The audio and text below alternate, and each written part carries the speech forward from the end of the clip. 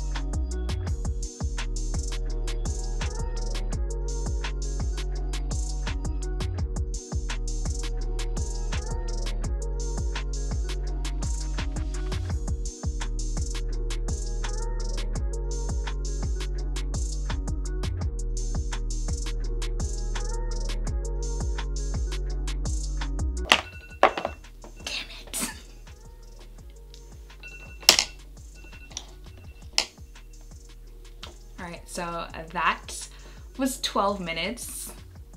Damn it. I was so close. I literally have like blush and wiping the powder away and some gloss. Damn you.